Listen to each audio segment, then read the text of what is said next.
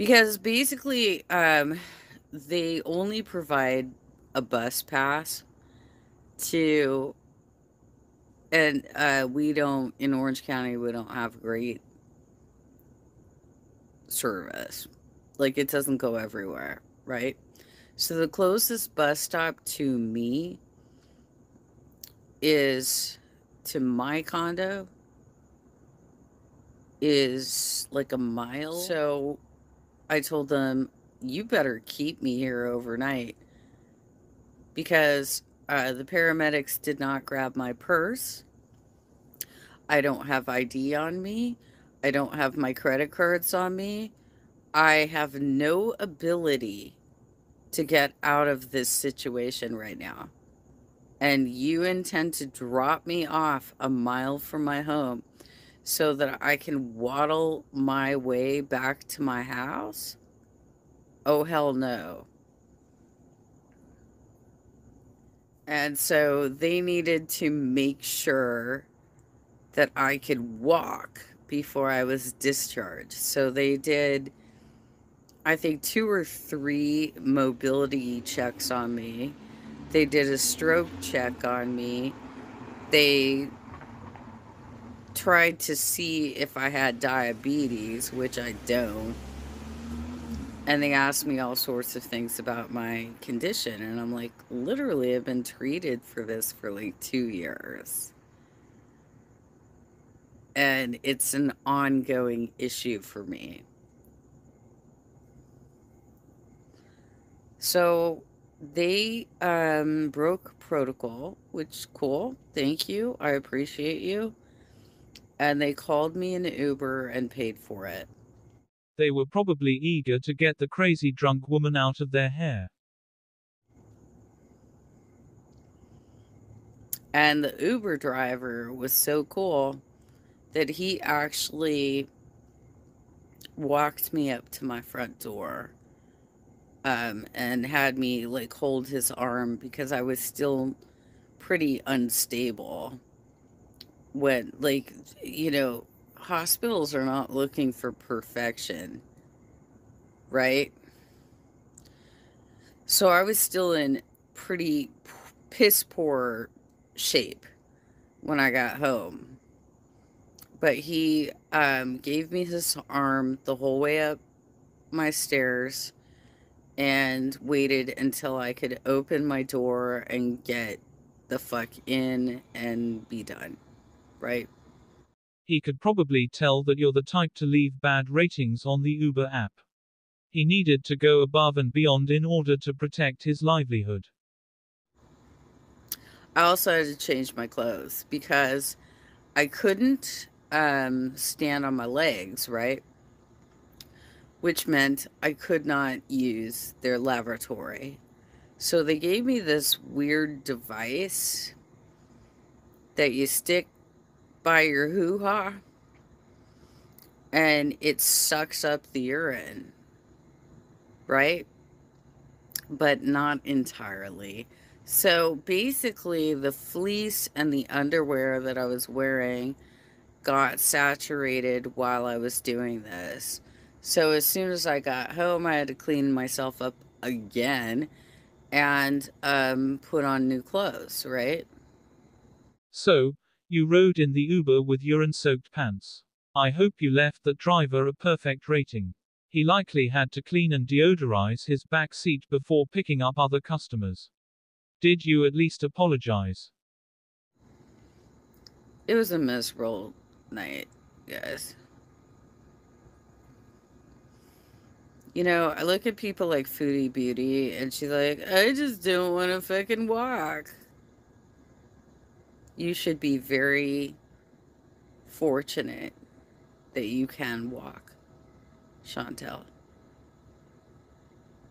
It is quite difficult for the rest of us. And your live stream, which I watched Pulpy Syntax tonight while I was trying to chill myself. You said sodium's good for you. It's not good for you. It's good for me. I have a different health condition than you do. So stop coming to my channel. There is absolutely no proof that Foodie Beauty has ever been to your channel. This is just one of your ridiculous assumptions. Or maybe you are delusional, especially given the probable damage heavy drinking has done to your brain. And talking about what I'm eating when you cannot have the same things as me.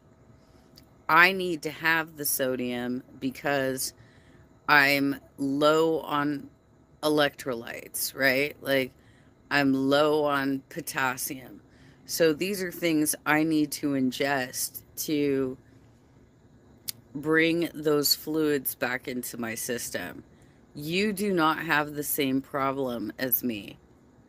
Nobody has ever suggested that she has the same problem as you.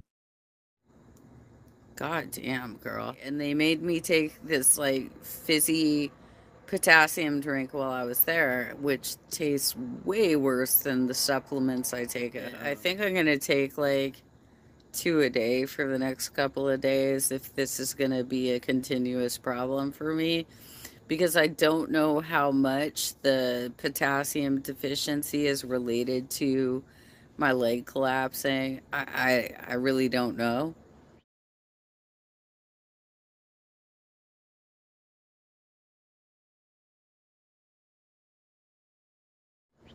But I know that these are two health issues that I have.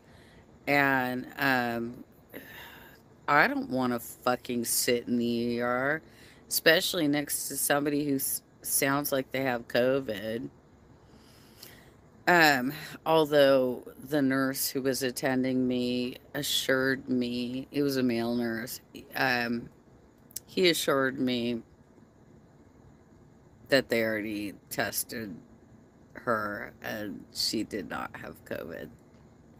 Even still, she probably had like fucking pneumonia. Really don't need to be exposed to these types of things when I'm having leg collapses, right? You mean because your health is frail due to years and years of heavy drinking. And yet, while you live in constant fear of viruses, you dismiss the most obvious health detriments in your life. You continue with the heavy drinking, the chain smoking, and the drunk driving.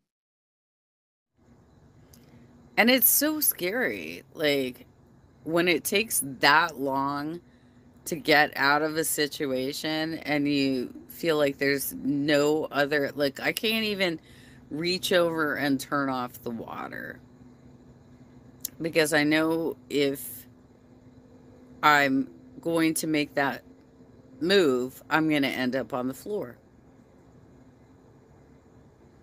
And I don't know how I'm going to get back to like my bedroom and get to bed. I I just I've fallen and I can't get up. If you don't get help to stop the drinking soon, you could end up in a long-term care facility. Clearly, in your current state, you cannot live alone safely. So that's what happened to me last night. I am back home. I'm trying to get the adrenaline out of my system from having to do that.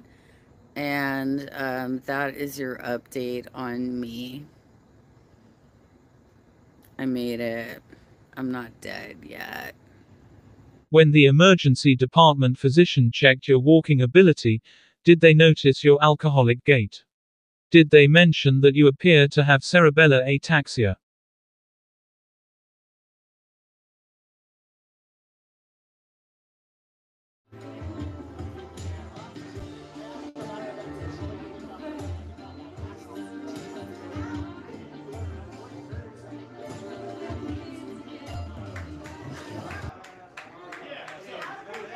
Super Tuesday.